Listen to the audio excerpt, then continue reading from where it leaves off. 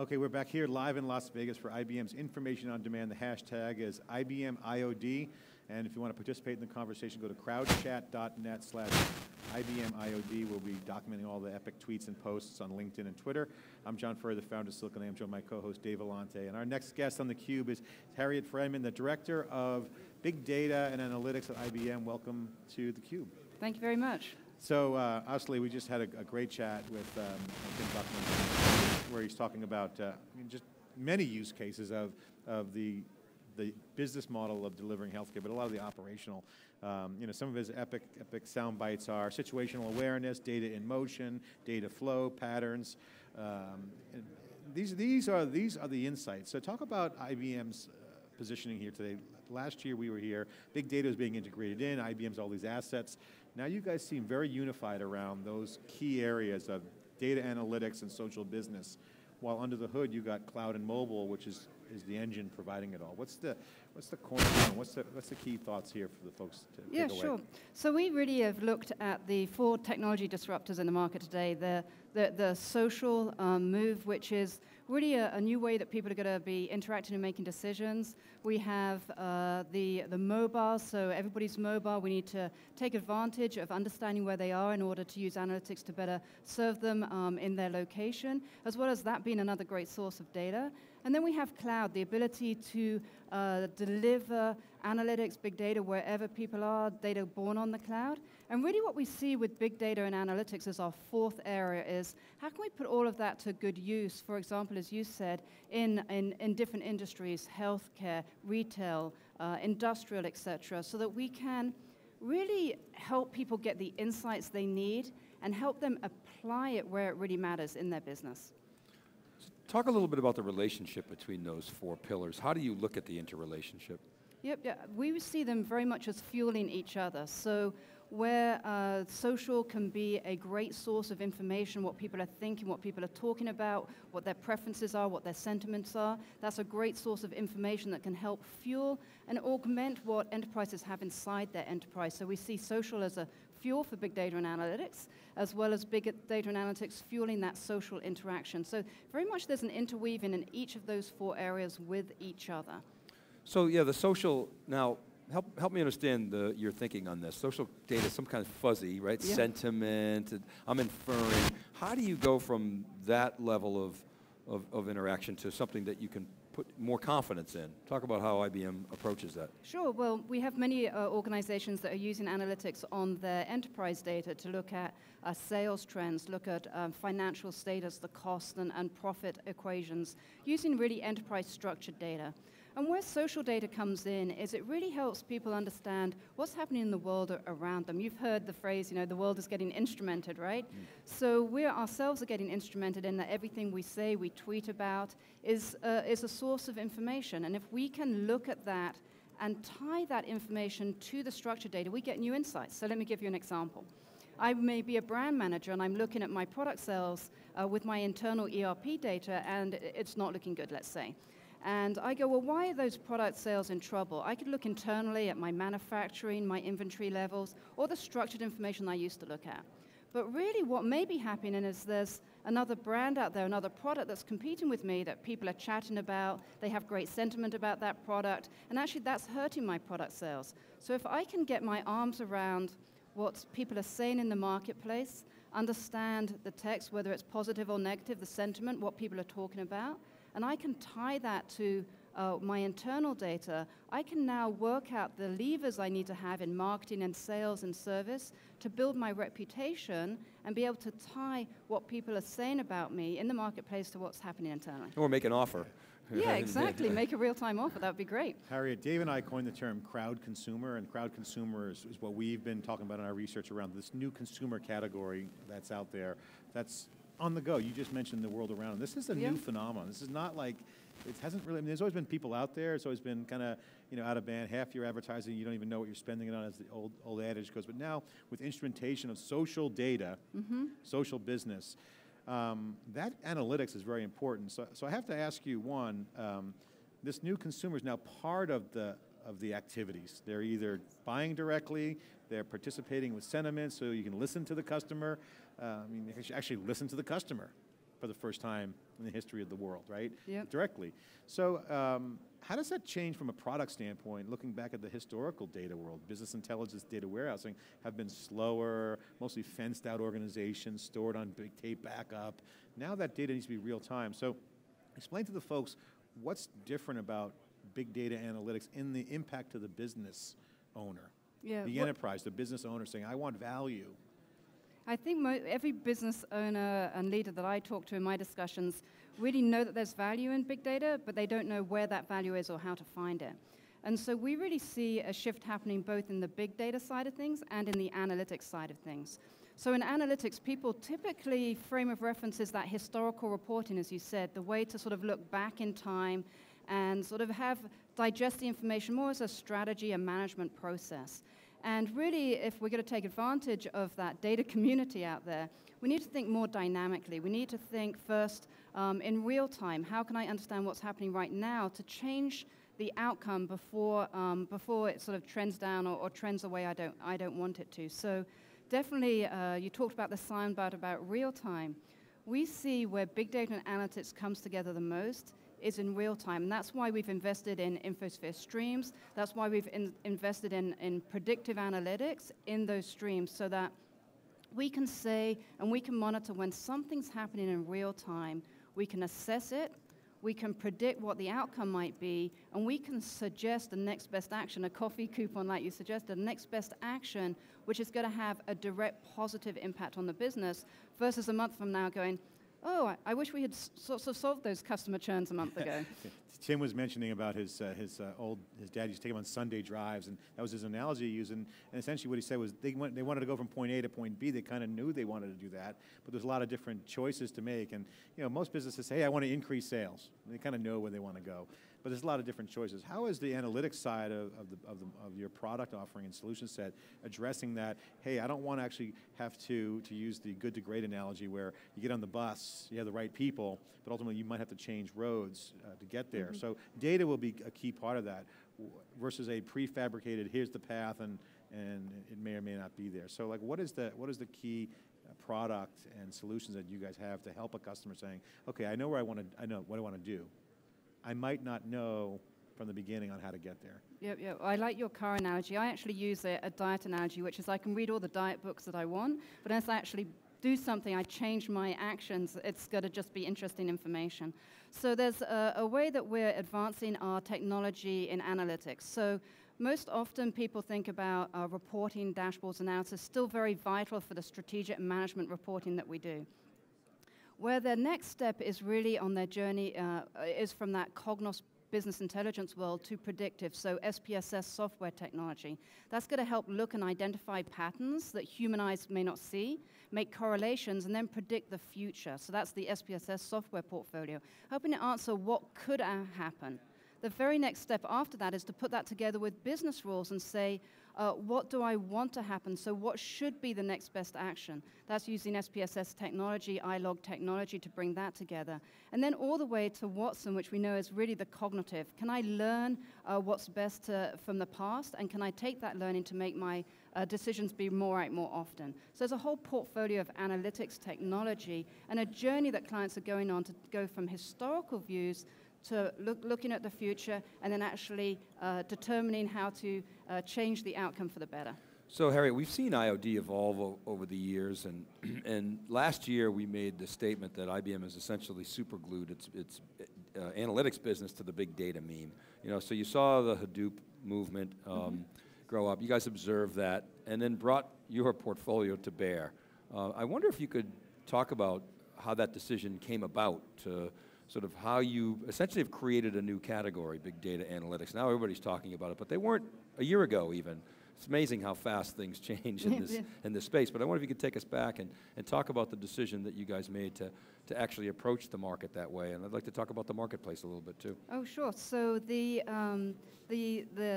keynote this morning said it very nicely, which is big data is like my muscles that don't go to the gym. They need to be exercised, and it's analytics that exercises it. So you can have all the data in the world, but if you don't have good analytics to make sense of it, it's kind of useless. You can have the best analytics, sophisticated algorithms in the world, but if you don't have data to fuel it, you're not going to get the right decision out of it. So really, we saw the marriage very early on. You need to put big data and analytics together.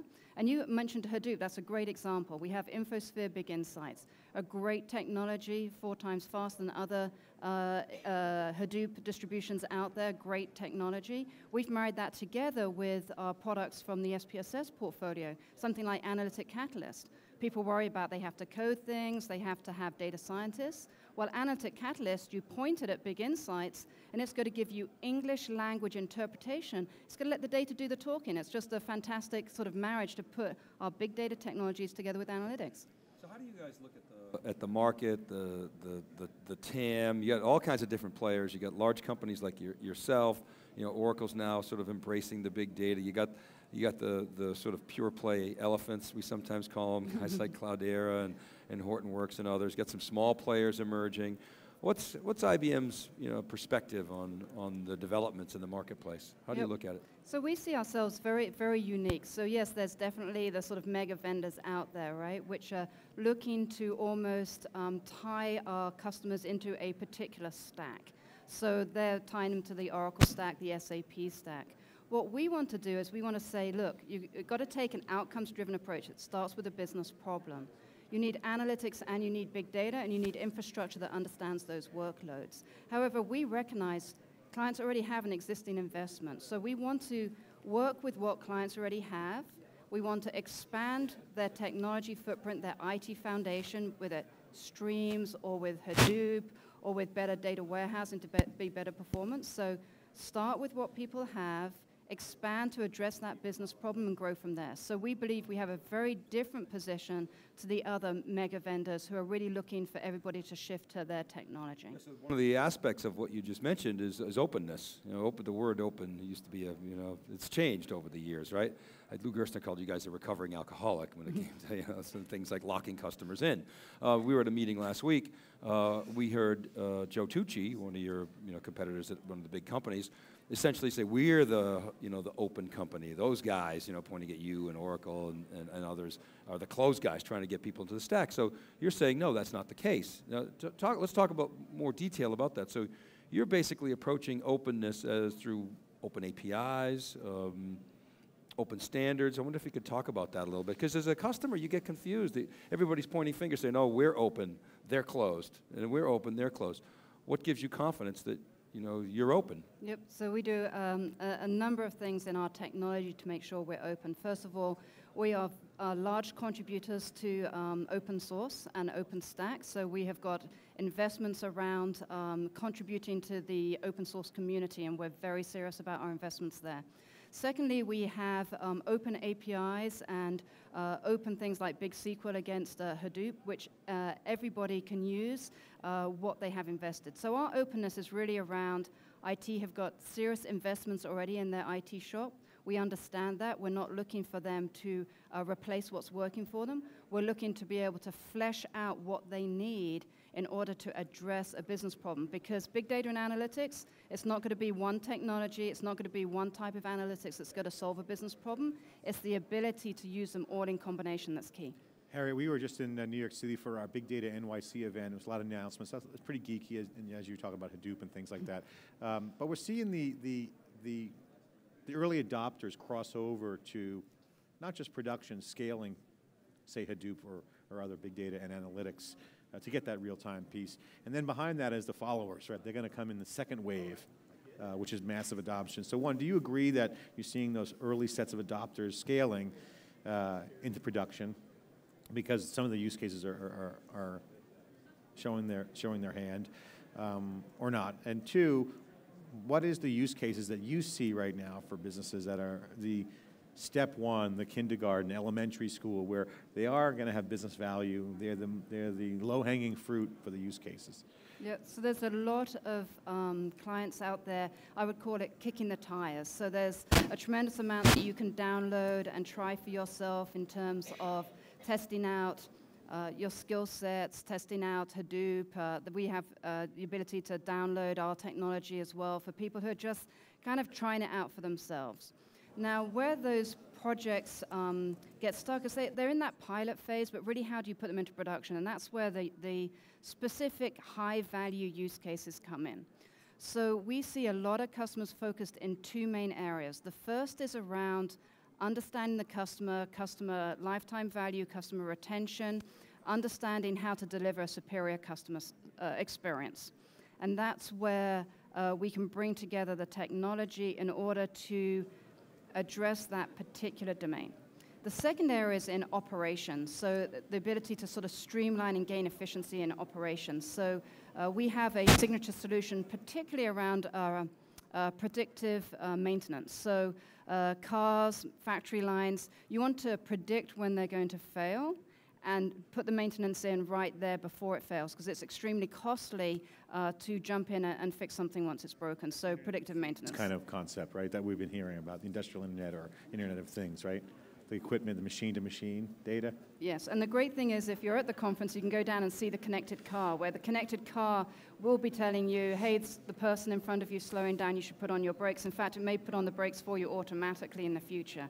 It's going to be connected in that we can track hundreds of thousands of sensors about where that car is, how that car's feeling as an Internet of a thing, and be able to bring it in for service, be able to tell people how to run it efficiently. And then insurance companies are using that data to say, you know, what's the insurance rate going to be for a driver of that nature? If they're a speeder maybe, or if they're a dangerous driver, we can adjust insurance rates for that example. Harriet, where do you see the demand for these technologies, these initiatives coming from within organizations? Is it the traditional IT department? Is it the business? You know, people put out I think it was Gartner put out the data, the CMOs are going to spend more than CIOs, right? Good fodder, good discussion points, and there seems to be legitimately a lot of action outside of the IT organization. What are you seeing? So this is where we see the big data and analytics coming together. To an IT person who's talking about big data, they're normally talking about big data and the analytics that apply to it. They're using big data almost as shorthand. And a lot of IT people are looking at how can I use the new technologies in big data to really gain economies in IT, as well as better treat the data how it wants to be treated, which is, if it's unstructured, it likes to stay unstructured. That's why Hadoop exists. You don't need to model it. If it's streaming, I want to act on it when it's streaming. If it's to be stored and modeled, I want a warehouse to do that. So IT are looking at the technologies in big data to flesh out the IT infrastructure. But you're right. The business side of the house may not be calling it a big data project. They may actually be calling it an analytics project, but they mean big data because they want more data in their analytics project. Or a new revenue project, yeah. Exactly. So what do you say to the CIO who maybe seen this, this movie before? He or she is a skeptic.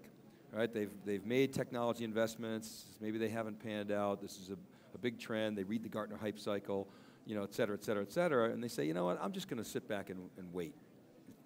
Good idea, bad idea. Why or why not? So I don't know that waiting is a good approach. It's a strategy, just not a very good one. Is that it's like me waiting for the next possible best iPhone. I might as well just have a phone I can use right now. So the place that we say to start is look for a part in your business that can get a dramatic return from investment. And we look at three main areas. First off, are there areas of my business that if I could provide more complete answers, I'm going to be able to make better decisions? So I may already be making good decisions today, but can I fuel that with more insight, with more data, with better, more sophisticated analytics? Can I get more complete answers? The second area is where can I improve business processes by applying big data and analytics to that business process? Can I reduce my follow-up on fraud by automating some of the fraud that isn't important and only having the people following up on fraud on the pieces that are going to provide good value? So can I tune my resources and business processes to be better deployed? The third area is actually whole new business models. So I'll go back to your couponing example. So a telco is always interested in how to retain customers and how to provide better services on those mobile devices. We see now new business models appearing between telcos and retail to say, well, if I could partner up in a new business model between my mobile device and my retail store, I can offer coupons knowing where that mobile device is, knowing the person's walking past the store, and offer them something to incent them to go into the store. So we see whole new business models happening because of this ability. Because of the real-time nature of what you can do today versus what, I mean, in the early days, you remember the early days of decision support, right? Some of these three, not the third one, not the new business models, but certainly the more complete answers. Remember the 360-degree view of your business, and to a certain extent, business process improvements through analytics. Those were sort of promises of the old analytics business. The new analytics business, is promising even more, new business model changes. What gives you confidence that we'll actually see that vision this time through? I have confidence in it because we're already seeing it today at customers, in that the sort of traditional, let's say traditional analytics was in that manager's hands, right? I'm going to monitor the business, I'm going to see if I'm performing against my metrics for the business. But we're now seeing analytics in the actual business processes themselves. So we have a trucking company, they're actually providing analytics to the drivers. Where's the best price for petrol? Where's the best location? You should be stopping now for your rest stop. So we're actually seeing people put analytics into the hands of people you would not have thought about even 5 years ago. You would be able to enable those people, and they're not thinking of themselves as information workers, or I'm going to stop to make a decision now. It's doing a job. It's doing a job. There's no longer a difference between analytics and operations. There's analytics and there's analytical operations. We have some questions coming on in our crowd chat here. The crowd captain is going to be proud of Tim. Tim, good job out there. He's participating. He says, if a company could improve business process or value, why wouldn't they have been done it before? Has tech/big data really been the hurdle? So there's a couple of reasons why people haven't done it before. Actually, I love that It wasn't question. possible before. One. Well, databases, right? I mean, okay. One was the data may not have been captured before, right? We were all chit-chatting before and talking on our mobile devices before, but now we can capture everything that's happening on Twitter and Facebook. So sometimes the data just wasn't available. Secondly, it was cost prohibitive to actually take advantage of that data. So new infrastructure, new database storage, new file system storage have made it more cost effective to actually pursue that data and make sense of it. And third, the technology and analytics has advanced. I mean, I don't know about you, but I'm not a statistician that can identify correlations and sentiment in text. I need technology to do that, so the technology has advanced to do it too. So I think it's just that we're at the cusp of things are now possible that weren't possible before. That's why everyone talks about we're in early days or bottom of the first inning, whatever analogy people want to use. Really, it's all three, right? The instrumentation capabilities just weren't always there in real time, and Dr. Tim Buckman was saying that one of the most important things that they look at is the accuracy of the data, and he made metaphors to the airline industry. So those three things kind of have been the perfect storm. So I got to ask you, in respect to the technology, you have use cases evolving in real time. So there's some low-hanging fruit, we talked about that. But the technology theater, things are happening really quickly. So how do you, as a company, IBM, balance that? There's some stack discussions going on crowd chat. So is it the right stack, open, close? Is the iPhone of the data center, open, Android, iPhone analogies? So you got technology changing very, very fast, and use cases are evolving, where some say the risk is that you could be in a cul-de-sac with no customers. So, it's a challenge. How do you guys balance that? Every IT person, I think, is here who worries about agility and the amount of expenditure they have to invest in new projects versus maintaining or keeping the shop up and running. So we care a lot about agility. And one way to have agility is and we advise clients to do this, which is invest in a big data and analytics platform, but do it one project at a time. You're not going to solve, remember the whole SOA of 10 years ago, I'm going to re-architect everything from the ground up. That's just not reality today. What we want to do is we want to say, have a roadmap or a mental map of where you're heading and the infrastructure and foundation you need for that. It's not that you're going to implement it all day one, it's that you want to take each project on a roadmap by design, not just let it happen to you. And that's going to give you agility, because you're not just building for one project. I'm building for my customer center, now I'm building for my operations, now I'm building for finance. You're building a foundation with your first project that you can just expand from project to project, and that's where you get the return. So talk about the shadow IT market, because Dave and I, we've been talking about this for many, many years now. Shadow IT, this is the term where IT goes around their own processes to go play in the cloud. Mm-hmm. And what's been interesting is that it's become almost legit, kind of don't ask, don't tell policy, where you can get stuff done, you can do things in there and be agile, where there's not a lot of reconstruction going on. And so people are seeing those use cases of, hey, I can go into the cloud, and if it breaks, I don't have collateral damage with infrastructure. So that notion of being agile, not just test and dev, moving apps into the crowd. So comment on one, if you see that. And two, where does the integration, because the conversation around integrated stacks always comes in, at what point does the application have what components of the data fabric? So shadow IT is an experiment for Agile. How's that going to impact IT? Will it become legitimate? And two, where does the analytics sit in the application? Okay, so that's quite a big topic for a few minutes. So get some time.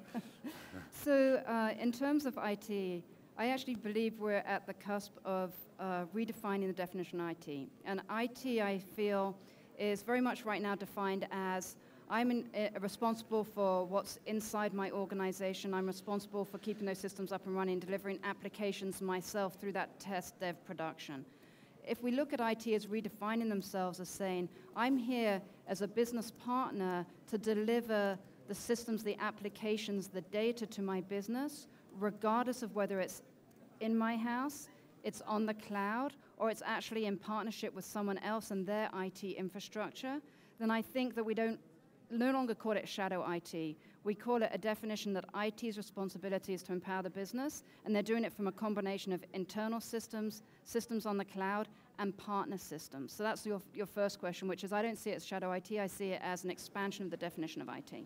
So it's becoming legitimized, and in different ways, not like go do things illegitimate with the credit cards, but like as part of the business process. You're saying that. Yes. Okay. Now, in terms of discretionary spend or shadow systems popping up because technology is very easy for a business person to maybe source them themselves and not go via IT for the requirement setting, that is actually providing IT some of the agility that they're sort of lacking or still trying to catch up on, which is if there's a cloud application that can satisfy a business need, it shouldn't be seen potentially as a threat to IT. We should be embracing it as part of the portfolio the business demands, otherwise they wouldn't be really looking for it. Where it comes down, and what you point out is, we need to be able to integrate those applications in with the IT systems in the shop to take advantage of them. So there's a lot of work that's happening right now to say there's Twitter data, there's cloud data, there's data sitting in apps that the business side of the house have acquired or buying as software as a service. We need to bring that data into the fold, as I said, step by step, and then deliver it as a whole. So people always talked about data as a one-way street. It was from systems to people, and then people do something magical with it. We're really seeing now it's a two-way street. The data that's happening in the business, the systems happening on the cloud, they need to come back into the fold and be integrated. And our technology and our information integration will help make that happen. I mean, we're seeing that same trend where essentially like the customers see the destination point A to point B, but a lot of the times their question that they really need to be asking comes after a few tries. The real question is, okay, we now know after, it's like Google search almost. It's like not like a pre-canned queries in the old days. Remember the old days? So we're seeing, companies like Splunk and other companies where, hey, here's some machine data. We say, trash to gold, which is log files, which that now is insights. So what you guys have is the same concept where you can bring data in and integrate it up into the applications. That's what you guys, is that a good explanation? Yes. I think that the challenge that companies have is right now there's this golden nugget in the data, but we don't know what is a byproduct of the business in terms of data or what's a co-product in that I can leverage some of that data value. So people have become hoarders of really, right? It's almost like a competition. How much data can I hoard? That's a reality show. We should get on that with our the data hoarders. The data hoarders. But really, the piece that's lacking is that I don't see it as I have too much data problem. I see it as I don't have a good enough filter for that data. I don't have enough filters in order to be able to understand what's valuable in it and what insight I can gain from it. My final question for you is much more of a personnel question. Is we talk about data exhaust to data gold, and that's some of the real innovators have done that. Have taken what looks like data exhaust or pollution, if you want to look at it that way, in a negative way, and turn it into real value or gold. So, final question is, what are you seeing in the innovators out there? What's the makeup of the folks that are the ones that are seeing the early opportunities around taking data, not just hoarding it, but like turning it into value? Do you see a new kind of executive, a new kind of personnel category, whether it's a data scientist? I mean, what are some of share with the folks some of the insight around the kind of personnel, the person that's making things happen? Well, I think some of the people who are actually making it happen may not like this analogy, but I say the people that are really making it happen are thinking like 6-year-olds. And let me explain why. So they're thinking like 6-year-olds because if you have a small child, they get to that age where every question is why. why this, why that, and quite often they eventually get told because. And really the people who are innovating in this market with big data and analytics are the people that are constantly questioning. So they're like a 6-year-old, they constantly question, and they're not just going to say it's because we always did it that way, because that's the way the industry runs, because that's the way that we work with inside this organization. The people who are really successful, they break free from that, and they're going to be constantly questioning the status quo, constantly saying, I don't know what I don't know, and they're going to use big data and analytics to get to that answer. That's great, Harriet. Great. We'll end on that note. We're in a toddler industry right now. We're asking why. We can have a quiz show. Ask who's smarter than a 5th grader. We'll get Watson on here to compete. But big data is changing the world from exhaust to value. We're seeing it all over. This is really about a business value with analytics on one hand and social business on the other with all the technology underneath. Great sound bites on crowdchat.net. Harriet, thanks for joining us. We'll be right back here in theCUBE live at Information on Demand, IBM's conference. #IBMIoD. We'll be right back.